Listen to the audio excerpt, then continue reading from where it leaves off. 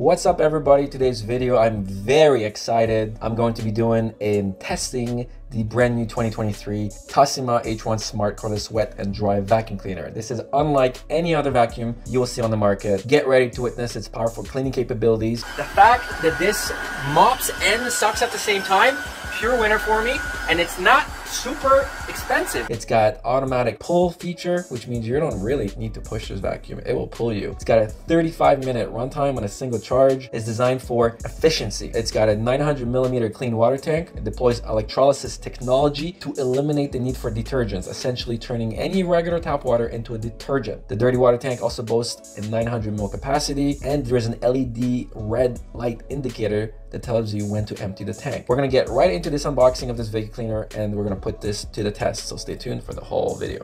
What's good everybody? Today we have this smart vacuum cleaner and mop in one. Tosima Smart Cordless Vacuum and Wash H1. Boom! This is the vacuum. Beautiful little box. Let's take a look at what's features are available. Dual self-cleaning system, big dual water tank design, 3-in-1 efficiency, edge-to-edge cleaning. That's important for us because we have these little tiny sections all around the house. Auto mode, we'll get to that. Suction mode, eco mode, max mode, self-cleaning, child lock. So the great thing about this particular vacuum is that it's pretty much mostly put together. It definitely has additional accessories. We're gonna get to them in 2 seconds. So this is your little cleaning brush, hard bristles. You got a screwdriver of some sort, like an Allen key screwdriver. You have a brush holder. Here's your HEPA filter holder.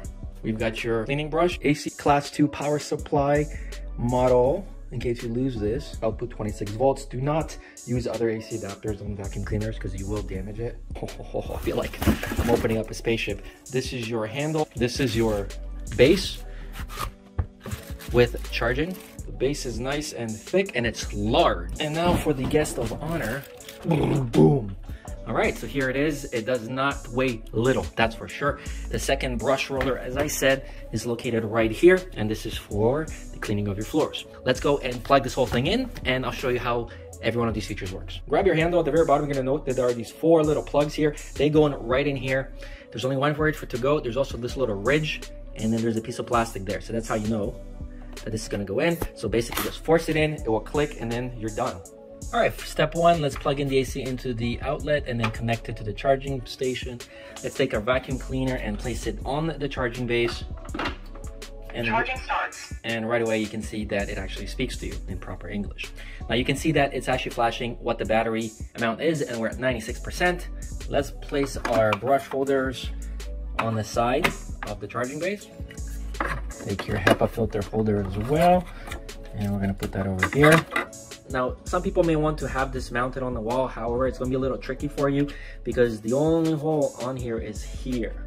So yes, in theory, you could jimmy up some sort of a thick screw that's supported by a 2x4 and hang this on the wall, but I probably wouldn't recommend it. This is really meant to be a stationary on the floor type of a device. All right, guys, so let's go and break every piece of this vacuum apart. So the first thing you want to do is, let's start from the bottom. You've got your roller brush handle that's right over here. Now this can be swapped for a newer one. You are going to be using the hex key provided to unscrew a couple of screws. Very easy to do it.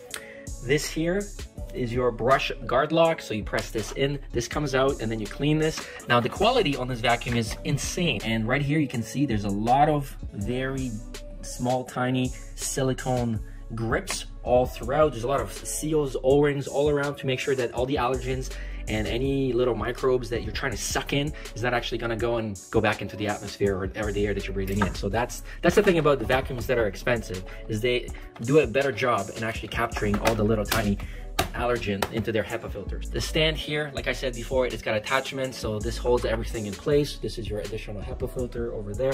The vacuum itself is charged right here. Charging stopped. And it turns on when you snap it right in here. These are the charging pins. Very easy. Doesn't really require much effort on your part. This will also make sure that if there's any water, it's going to seep into the plastic and not all over your floor. On the front, you're going to find the dirty water tank release button of the dirty water tank holder, and it's right here. It's 900 ml. There's also an additional HEPA filter in here, and right underneath here is your, get this, dirt detection sensor. There's a very loose but large O-ring to make sure that none of the allergens and microbes are actually going to go and escape through here, and to make sure that the water doesn't actually come out of the vacuum. On the back is where you will put your clean water. So this is your clean water reservoir. It holds 910 mils of water, so that you basically just clean it. The vacuum is smart enough to actually tell you when you need to go and change it. Now, what I really like about this vacuum is also there's not a lot of like loud clicks. Whether you're moving the handle down, whether you're snapping these, there's like very nice soft closing features that you don't get annoyed by. Again, a sign of quality. You got your soft wheels. They are made of rubber, not plastic, which is also a step up from most vacuum cleaners. So this is a dirt monitoring display. It goes from blue to red meaning that it's full, so you want to go and empty your reservoir right here. Now let's take a look at some of the features of this vacuum. On the indicator here, we've got the LED display that's displaying your power.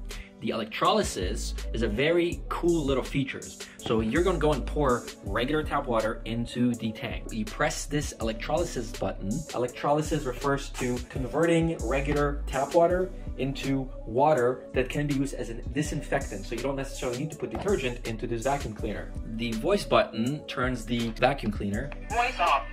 Commands off or on. Voice on. If you press the max mode button when the vacuum is on in eco mode, it's going to enter the maximum cleaning suction and power for about 6 minutes. If the battery power runs down to 20%, it's going to return to its standard eco mode. And finally, the final button here is the self-cleaning button. Press the button and it's going to start the electrolysis first. After that, it's going to enter into self-cleaning mode automatically. So the entire cleaning time will be about 80 seconds or so. If the battery capacity is less than 20%, you need to go and charge this first. Now, if you have little kids and you don't want them to play with this stuff, you can go and lock it. There is a child lock on here. To turn a child lock on, you want to go and hold this for 3 seconds, so the max mode button. And then to exit child mode, you press both these buttons together, or lift the vacuum up because the kid's not going to be able to lift the vacuum. All right, let's move on to the handle. This is where your power buttons are. Now, there's 2 buttons. The first button is the auto button and water and suction button. So this one's right over here. This one here, this is your power on and off button. So to turn it on, you hold this for Auto cleaning mode. 3 seconds, and you can hear that it's turning into auto cleaning mode. The cool part is that as soon as you move it down, it turns on, and then you lift it up and it stops. Because remember, this is a self-propelled vacuum, meaning that you don't even have to push it. It actually pulls you. But because we have no water, it's giving us air. So let's go and fill this up with water. So lift this lid over here. There's a hole. Let's fill it up. Now, you don't necessarily need to put detergent into this. The electrolysis process of this vacuum is going to turn this water into a disinfectant. That's in. And now press this button. You can only turn this on after you fill the water tank. Once that gets to 100%, it's going to turn your regular clean water here into a disinfected water. And you can see these little bubble leaf things that are released. And again, this is going to turn into your water into a disinfectant. Auto cleaning mode. Auto cleaning mode. Water suction mode. And let's go maximum. Max mode. Now we're on maximum.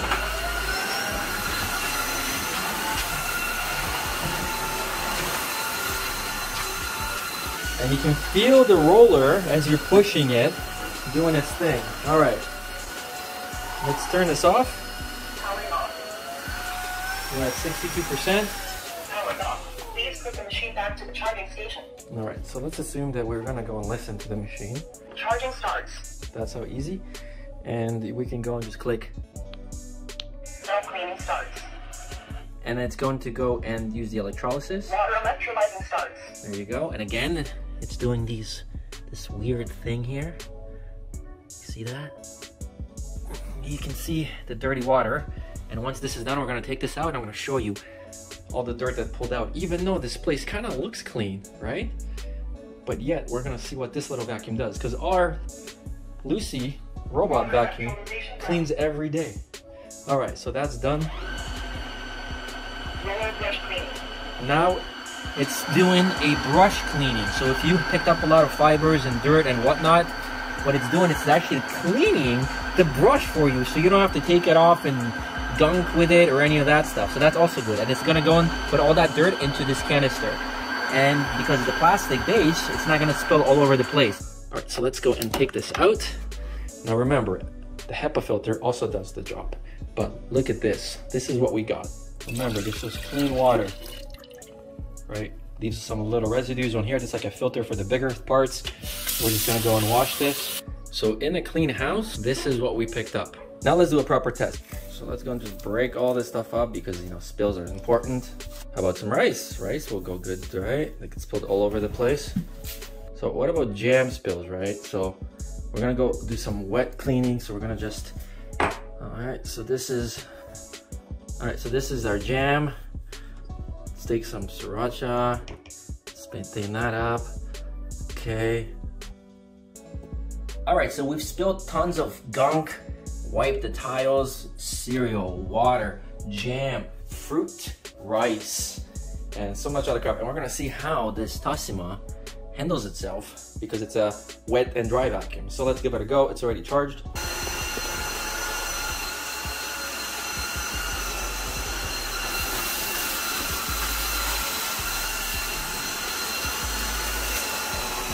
All right, so first one, pretty good. Now let's go and turn on the water suction. So that button is over here. Water suction mode occurs right over here.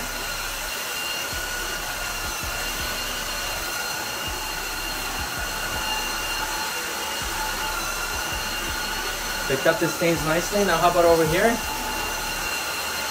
One pass, two pass. So really you just need two passes. But as you can see, it cleans it beautifully.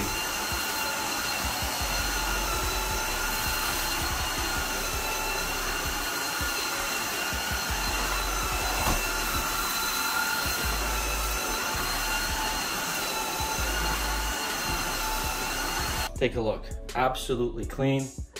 And one suggestion, you may want to do this when you know people are not going to be walking on around for about an hour because it does leave a very fine film of water. And if you start walking on it, you're going to basically have toe prints and footprints. Now, I've reviewed a lot of vacuum cleaners, and including the robot ones, the handheld ones, push ones. I've never had a self-propelled vacuum cleaner. Definitely the best thing ever.